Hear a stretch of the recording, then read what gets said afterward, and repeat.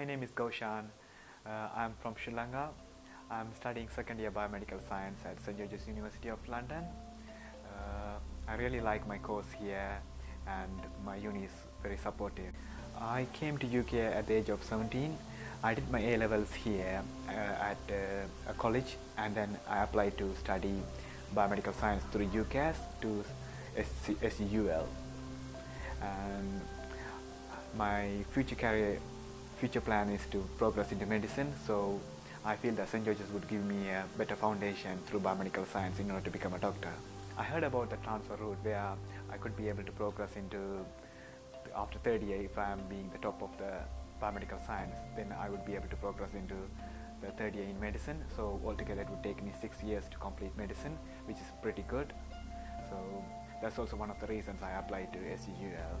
But after I'm coming here, I found out that it's not the only reason, because the course is really impressive, where I can learn the first 2 years with medics, and the last year is about research project, where I will carry out my own research project and produce a paper with my personal tutor. So that will give me a better foundation as a scientist, where if I don't want to go into medicine, I can even follow my career as a scientist, where I will be working in a lab with other famous scientists in London.